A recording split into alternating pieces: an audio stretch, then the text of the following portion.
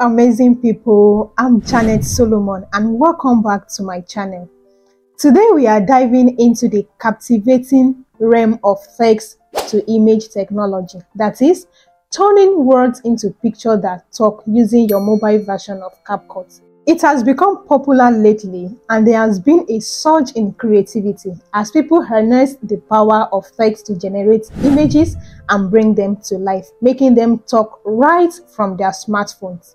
It's an exciting blend of artistry and technology, and in this video, I will be your guide as we explore how you can join on this fun using CapCut on your mobile device.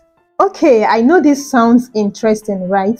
But before we dive in, if you are new here, please make sure to hit that subscribe button and turn on your notifications so you never miss out on any of my latest content, because this is what I will be giving you every time. So without further ado, let's dive into the video.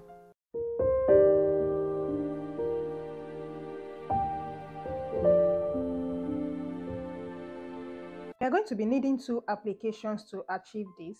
One is CapCut and the other one is Photoshop. If you don't have Photoshop on your phone or CapCut, you can follow these steps to download it. Open your App Store or Play Store, and right here you can see search for Photoshop Express.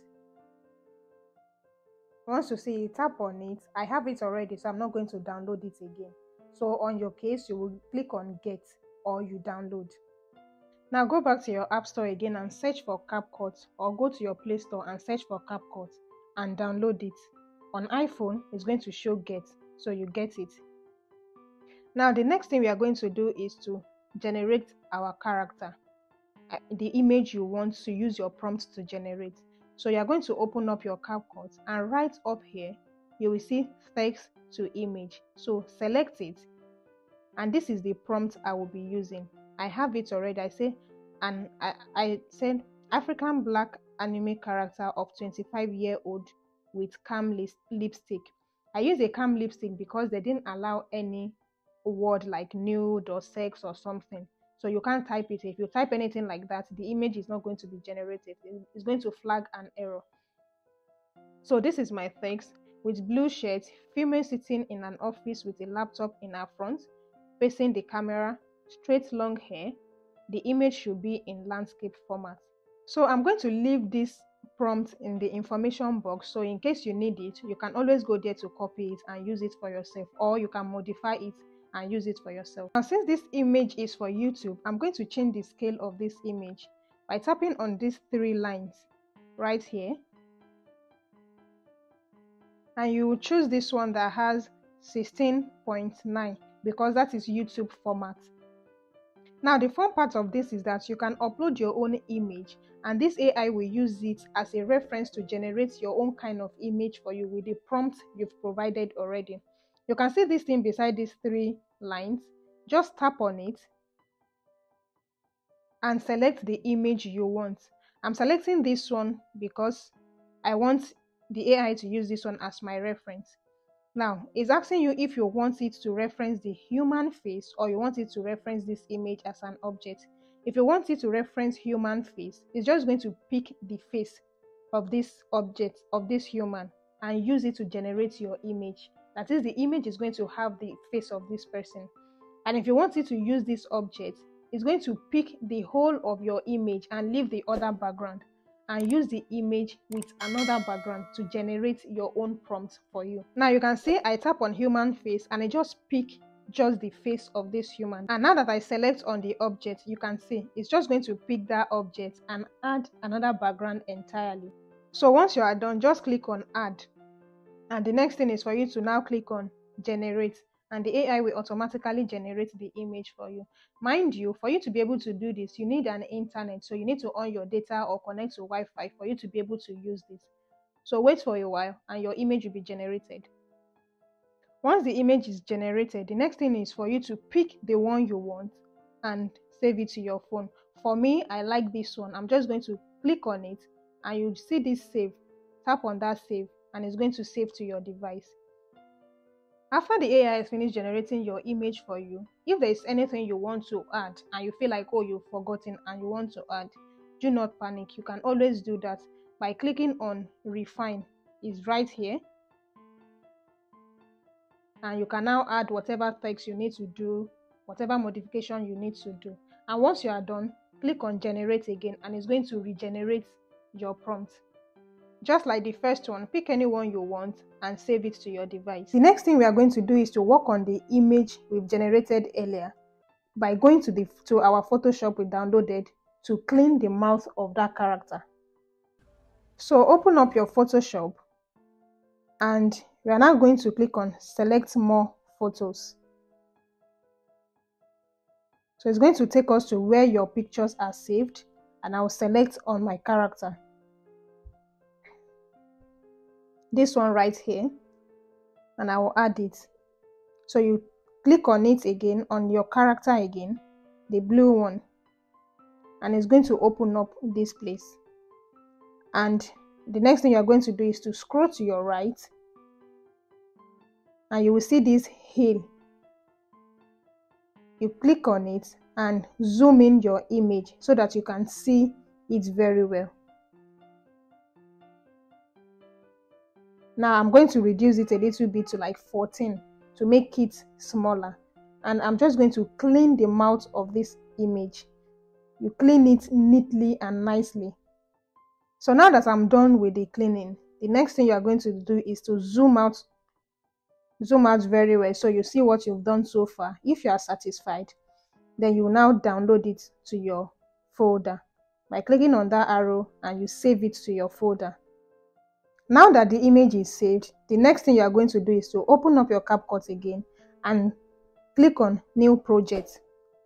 Once you click on new project, select on the image you just finished cleaning, and you click on add.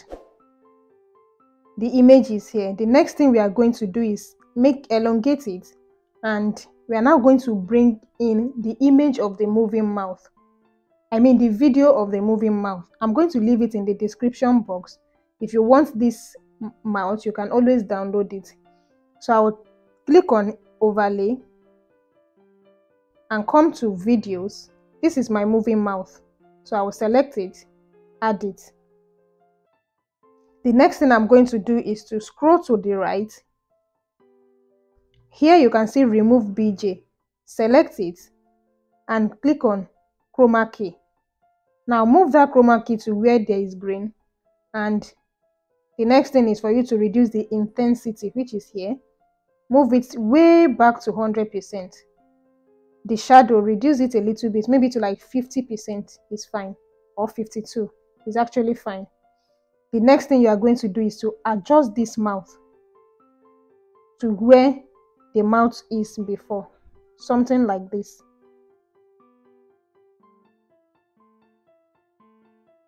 So let me play it and see what it's like.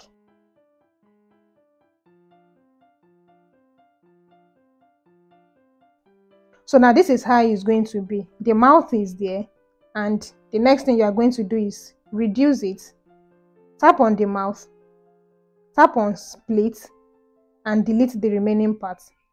The next thing is for you to now tap here to download it to your phone, and tap on save to device. After exporting the video, the next thing is for you to do your voiceover of what you want your character to be saying, or you add your audio to your character, since the moving mouth is working already. The final step is to add effects. I'm going to quickly add my own voiceover, then we can add the effect.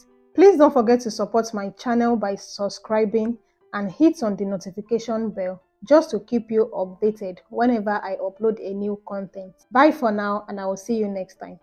Now to the final step is to add effect.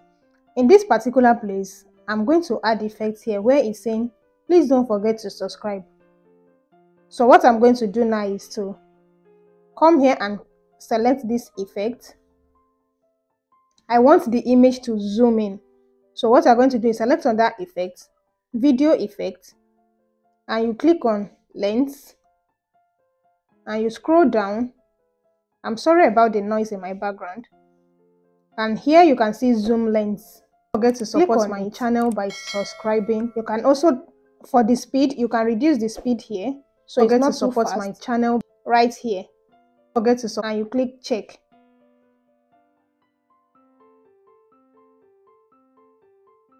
Please don't forget to support my channel. Let's try to increase it a bit. It's too slow. Please don't forget to support my channel. Please don't forget to support my channel by subscribing. Please don't forget to support my channel by subscribing. So the last effect I'm going to add is just here. I'll click on the image, click on split, and I'm just going to animate it to shake it a little bit. So I'll click on this rock horizontally and hit on the just to shake it a little bit and hit on the notification bell like that. And if you want to add light, like the light I use in my intro video, you will just click on effect, video effect, and you come to light and just add a little bit of light. But for this particular one, doesn't need a lot of light because it's just a simple thing. We don't want to put too much thing and then it's now looking somehow. I'll come to here. So I added this light the other time. So you can add something like this. Click on it again and reduce the glow and reduce the speed. Intensity should be reduced. Blur should be reduced. Reduce the glow. And basically just do you. Be creative with it and that's just it. Don't forget to support my channel by subscribing and hit on the notification bell just to keep you updated whenever I upload a new content. Bye for now and I will see you next time.